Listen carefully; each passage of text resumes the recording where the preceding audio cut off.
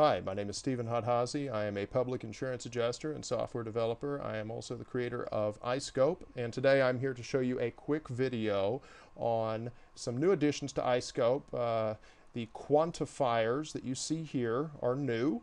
We're all familiar with quantifiers such as C for ceiling or PF for perimeter or floor. For years we've been using things like PF to enter in the measurements for baseboard. It saves us a lot of time. W for walls on the paintwork. And I've often wondered why nobody created a way to add up, let's just say, the window widths. If we had 3 windows that were all 5 feet wide, and we know that that's 15 linear feet, why are we forced to go in there and manually put that information in? Well, today I've created a way to do that, and a lot more. Right here, this is the ND, okay? This is number of doors. So no more do you have to count the number of doors. This is useful for things like remove and replace door jamb and casing. Okay, here's linear footage of door trim.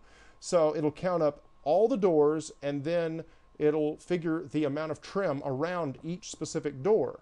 So if you have a 2.0 door and a 3.0 door and a 4.0 door, it's going to know exactly what the linear footage is for each one, and it's going to calculate that and put it in here for you so that you can paint door trim with one shot. ND, there again, number of doors. LFWW is going to be linear footage of window widths. And so it's going to count all of the windows in the room and add up the widths to them. So remove and replace window apron. You no longer have to go in there and calculate that. You just have this code. You can either type this code in, or you can have it saved in a macro.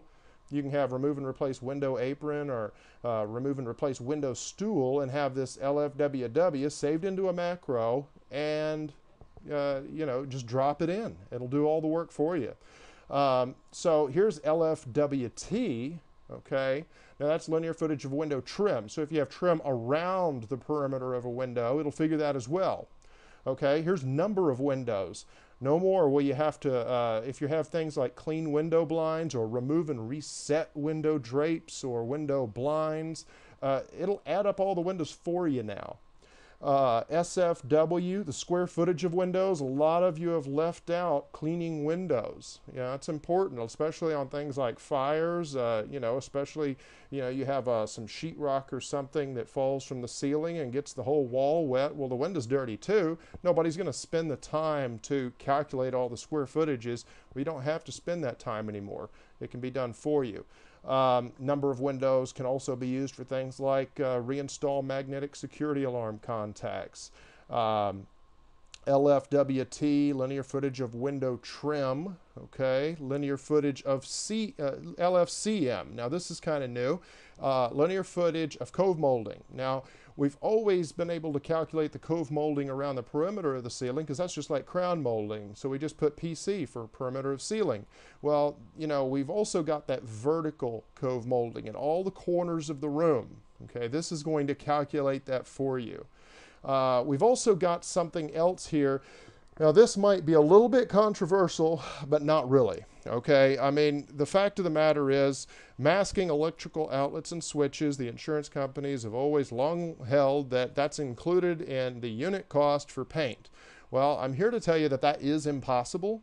You can't include something into a unit cost that you don't know is going to always be there. There are many rooms that don't have very many outlets or switches, but do have a whole lot of square footage of wall paint, such as an entryway. Okay, some of these entryways are 20 feet tall, and we don't really have wall switches or outlets above around, I don't know, 5-6 feet. And so we have all this square footage up to 22 foot that has none. Yet they say that they're calculating it in. Well, they're really not. They're just telling you they are so that they don't have to figure it.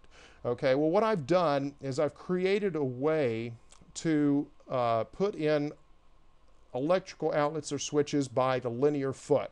So if you're in an old home and you know that, well, they've probably only got 1 outlet or switch per room, well, you can account for that. If it's a new room and they're internet ready and They got all the cable TV and everything else. Well, then you might figure, well, they've got an outlet or switch approximately every 6 linear feet. So you can figure that in.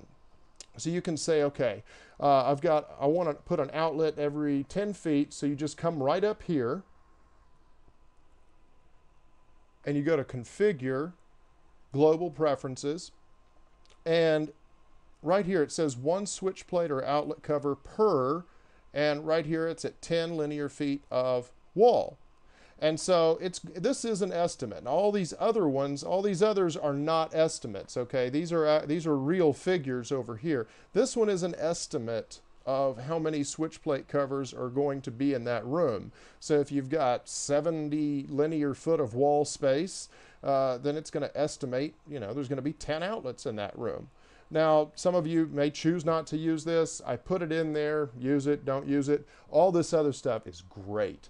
This is going to really help you guys create some really, really detailed estimates. Let me just show you how to drop this into a macro. I already put it into a macro. We're going to drop it. We're going to go over here to the default macro, window and door items, press OK. Now, you don't have that in your copy of iScope. I just made this macro. I can send this macro to you if you like. Okay, let's go. There, we're in the den, so you can see these numbers have changed a little bit since I just dropped that macro into the den.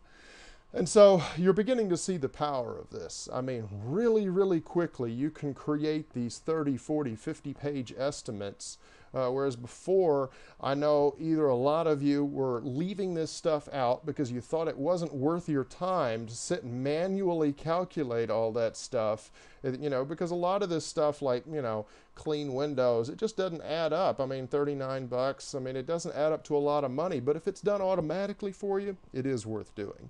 And then a lot of you do like to do these detailed estimates, and you're spending hours on each one. Well, not anymore. If you're an iScope user, it's now done all automatically for you. Thanks a lot, and I hope you enjoy using iScope.